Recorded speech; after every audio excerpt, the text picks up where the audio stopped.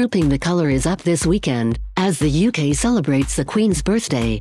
So will we see Meghan Markle there?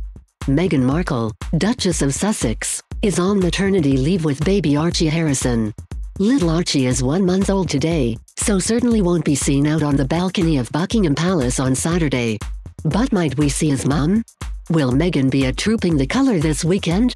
The Duchess of Sussex is widely expected to attend Trooping the Colour.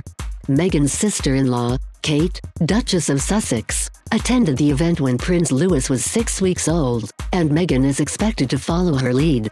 Royal expert Richard Fitzwilliams told Express.co.uk, "I think Meghan's next public appearance will be at Trooping of the Colour, because that is an absolutely key royal event.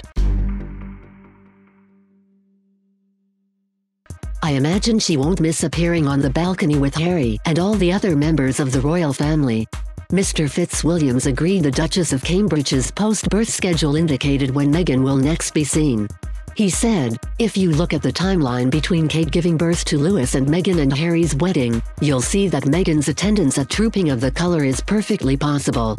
Remember that Meghan, unlike Kate, had a comparatively easy pregnancy, as far as we know." There'll be another senior royal making their first public appearance in a while on Saturday too.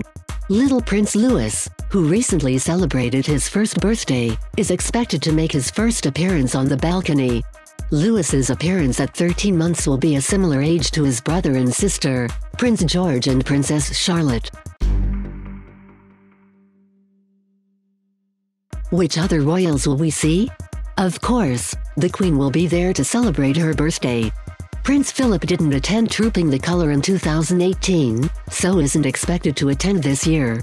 We can expect the Duke and Duchess of Cambridge on the balcony, along with the Duke of Sussex.